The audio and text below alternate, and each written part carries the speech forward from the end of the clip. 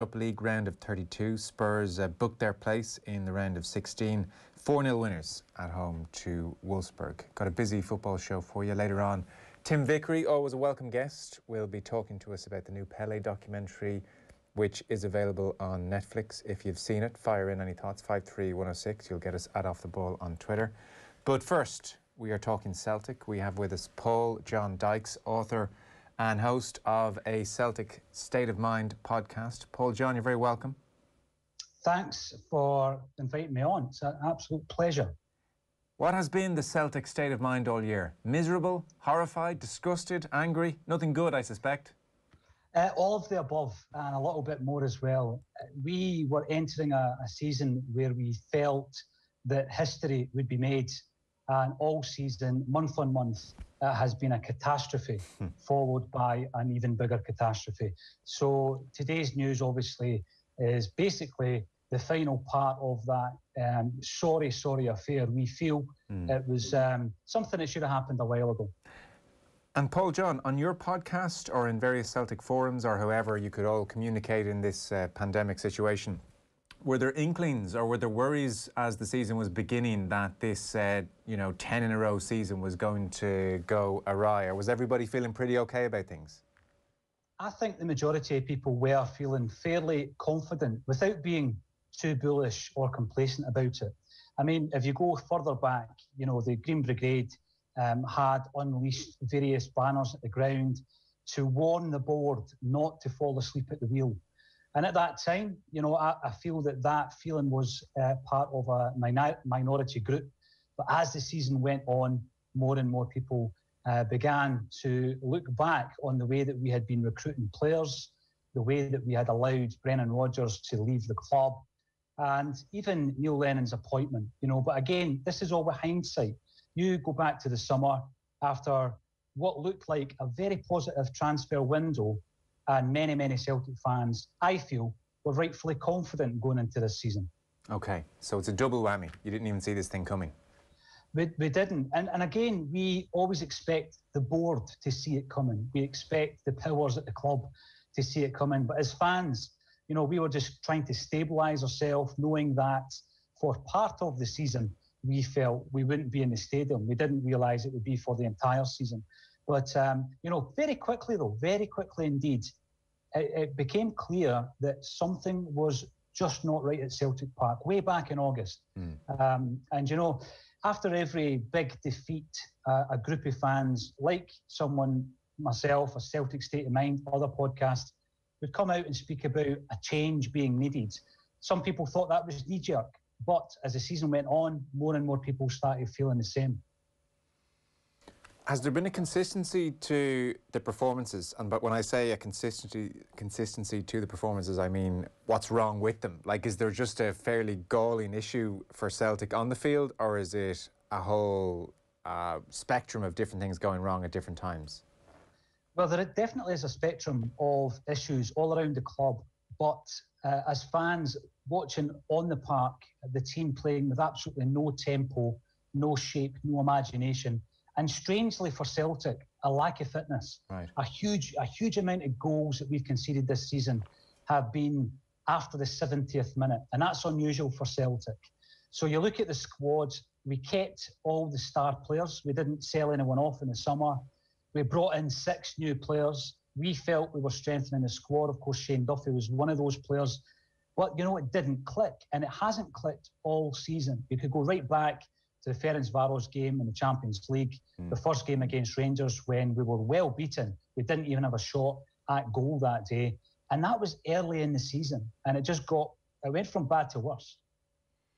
Which brings us to Neil Lennon then. So defeat to Ross County on Sunday left them 18 points behind Rangers, and Lennon has announced his resignation. How culpable is he in all of this, do you feel?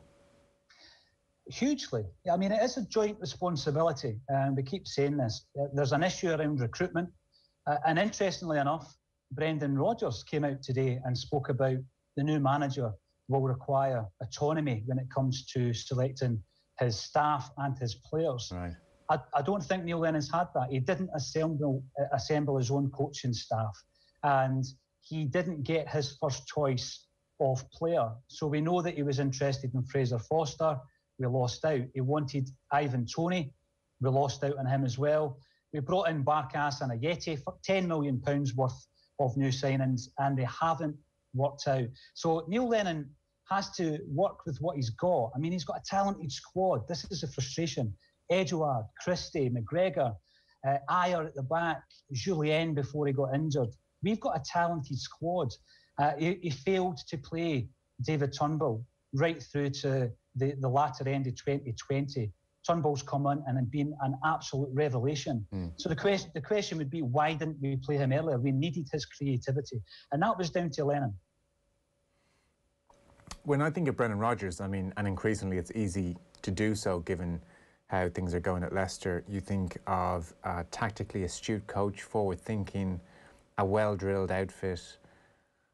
When I think of Lennon, and please correct me if I'm wrong here, so I'm talking here in generalities and perception, but I would see more of an old-school coach, you know, of the Martin O'Neill school of, look, you're all players, go out there and do it, figure it out yourselves, you know, be men out there. And maybe in the modern era, that's less and less effective. So is that a fair observation of Lennon? I mean, you're watching them week in, week out. Would that be a complaint of Lennon's management? 100%. Yeah. And we could actually look at the first tenure under Neil Lennon compared to this one. Someone on the podcast last week said he's an analogue manager in a digital football world. And I think that is the way to describe Neil Lennon. So first time round, we had a player up front called Anthony Stokes. You'll be aware of Tony Stokes. Now, if Neil Lennon shouts and screams at Anthony Stokes in the dressing room, he'll get a response from him, and he often did. If he tries that with Odsonne Edouard straight out of the PSG Academy, Odsonne Edouard will down tools and won't try a leg, and that's exactly what's happened. Some of his ex-players, so Marvin Bartley at Hibs, Kelvin Wilson and Joe Ledley at Celtic, have all recently come out and said that Neil Lennon did not place too much emphasis on tactics. And in 2020-21, that is suicide, because we've got a management team, albeit an inexperienced team at Rangers, who are led by Steven Gerrard, but we have Michael Beale and Gary McAllister in there as well. And they figured out very quickly how to play Celtic, and that was key.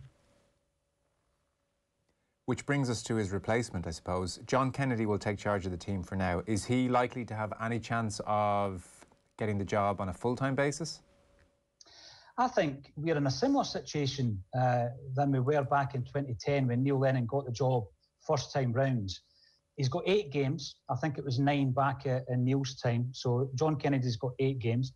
He's a highly rated coach. He's worked under Ronnie Dyler, Brendan Rodgers and Neil Lennon.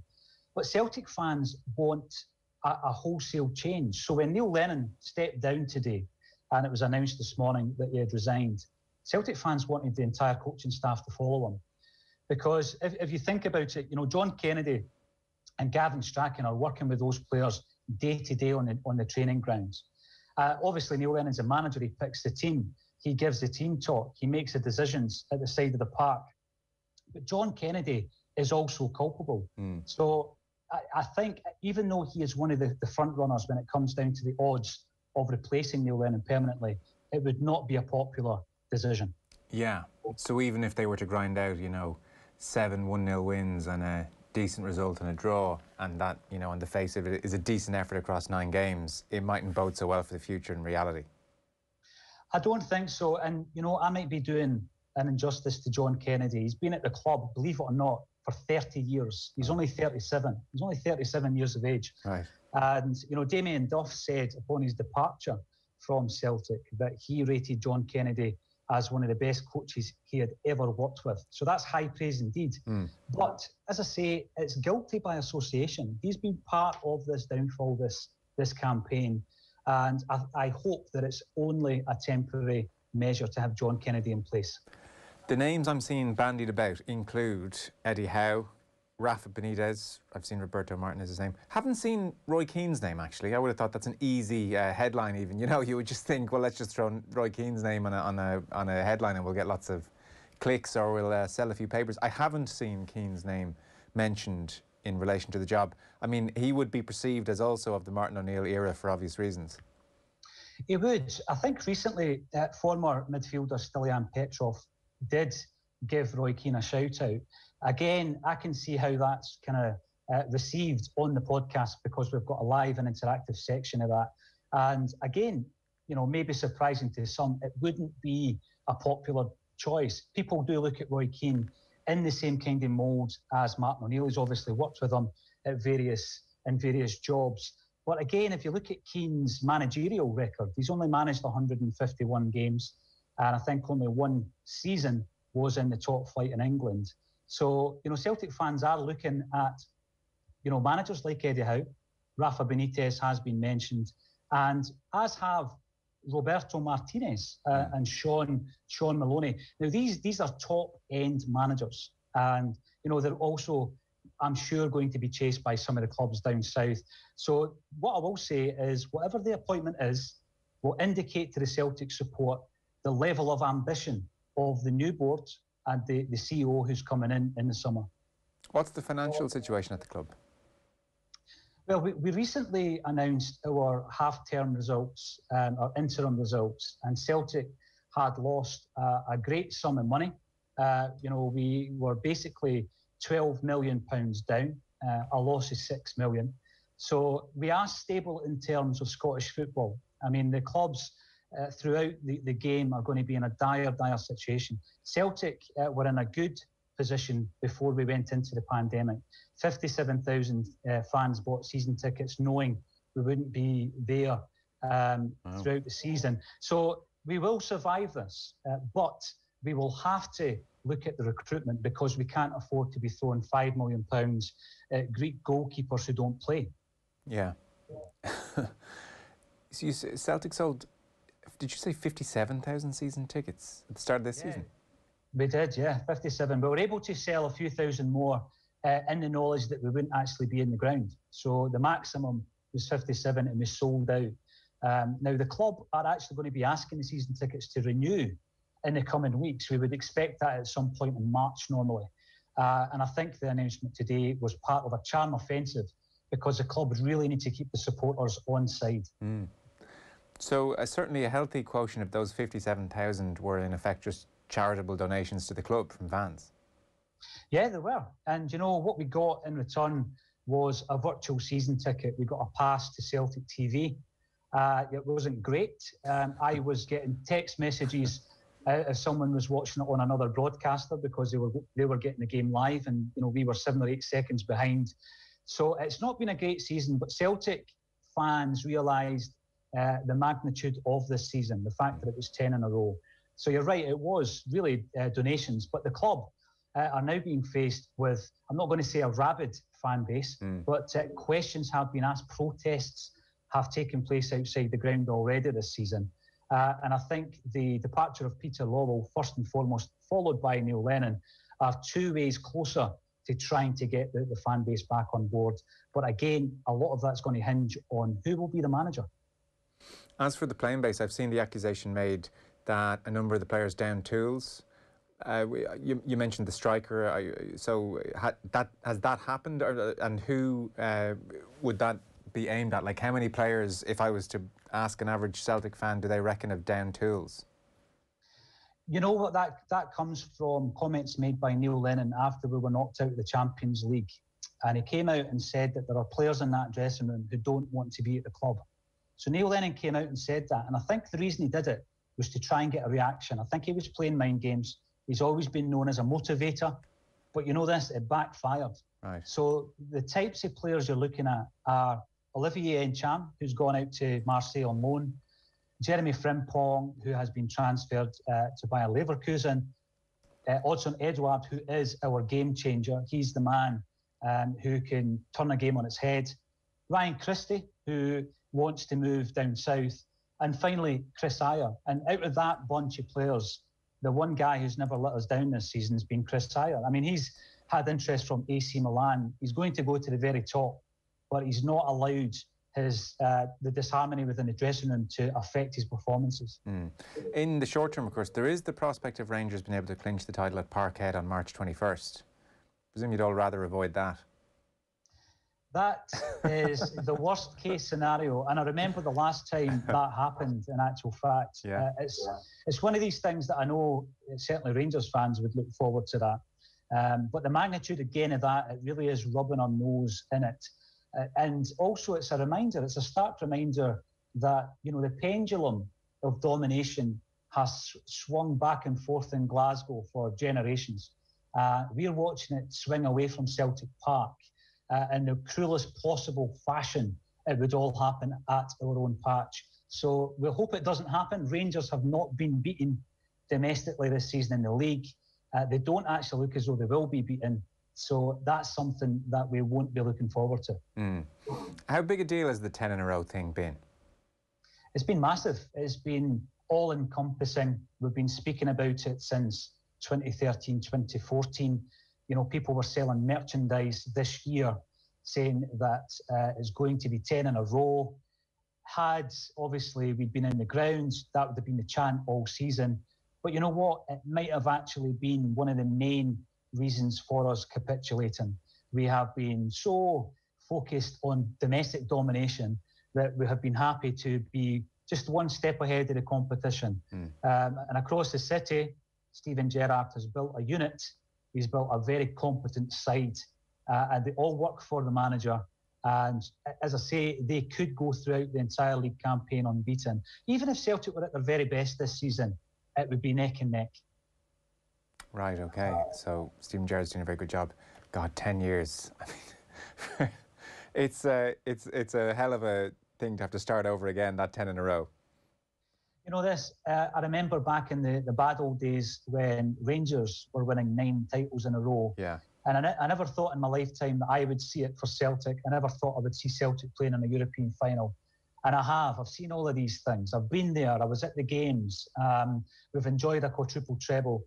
And it's fine to look back, but we can't rest on our laurels for much longer because, as I say, you know, what happens at Rangers is they win the league. They have an opportunity to access Champions League riches. If that happens, the financial gap will shorten. Celtic, over the last 10 years, have been weighing ahead the most rich club in the country. If we ever fell into any kind of trouble, we could probably buy ourselves out of it. This season, the capitulation this season has thrown everything out the window, along with the kitchen sink. So we really need to act quickly, and I think that's why there are real concerns around this appointment. It is a massive appointment. It's as big as the appointment that we made when Martin O'Neill came in as a manager after the John Barnes and Kenny Dalglish experiment. A final one for you. What of the Shane Duffy situation then? Your read on Duffy and his performances and the treatment he's received. I mean, his confidence is clearly on the floor. Why has it gone so badly wrong for Shane Duffy? He seemed to start okay. You know what? Everybody at Celtic were delighted. The fans were delighted. We were crying out for someone of Shane Duffy's ilk. We needed that experience at the back. And I spoke to a pal of mine who's a Brighton fan, and this description kept coming up. He's a no-nonsense defender. Now, Chris Julian and Chris Ayer are ball players. They like to run with the ball. They like to spray passes all over the park. And what we wanted is we wanted someone to come in with the experience of a Shane Duffy. Obviously, the Irish connection. You know, he's captained Ireland. He comes in. He's a Celtic man. And it's been horrible to watch. It's been absolutely horrible to watch. He's simply not performed. He's had personal issues. He's had injuries.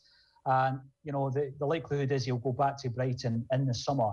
But the Celtic fans truly wanted that to work out, and it simply has not worked for all parties concerned. Yeah, it is a pity. Final one for you, Paul John. Just it's occurring to me. Obviously, we don't have fans in the stadium now, so you're probably going to have to go back to maybe a year ago or whatever. But you talked there about growing up and watching the Souness era, and now into the 2000s, and so you've been around this rivalry with Rangers for a very long time. Is it as toxic, for want of a better word, and hate-filled and sectarian as it's ever been, or has that changed over time? I don't think it's any better, put it that way. I think what's happened is, you know, both clubs are huge institutions across the world, not just in Scotland. And when, obviously, Rangers were not in the league, Celtic fans enjoyed that. Now, that's natural. That's football. But as you've just said there, Celtic against Rangers isn't just your normal football banter. It's not just football crack. It goes deeper than that. And when the situation arose where it looked likely that Rangers would actually win the league, the big thing for me is the football fans need to enjoy their own success rather than someone else's demise. But in Glasgow, that doesn't work. That doesn't happen. So they are just as enthused about our downfall as they are about their own success. It hasn't gone away. You would hope that in generations, the hate and the sectarianism and the bigotry would ease off a bit. You know, we're living in enlightened times now. And let's just hope that when people come out of the end of this pandemic, and we've all had a lot of time to think, you know, we've weighed up what's important in life. It's great to have rivalries, of course it is. But let's just remember what's important in life. And when we get back into those football stadiums, let's remember the hard times we've all been through. Yeah, well, listen, that's a nice note to finish on, hopefully. John Dykes, author and host of Celtic State of Mind, the podcast. Thanks.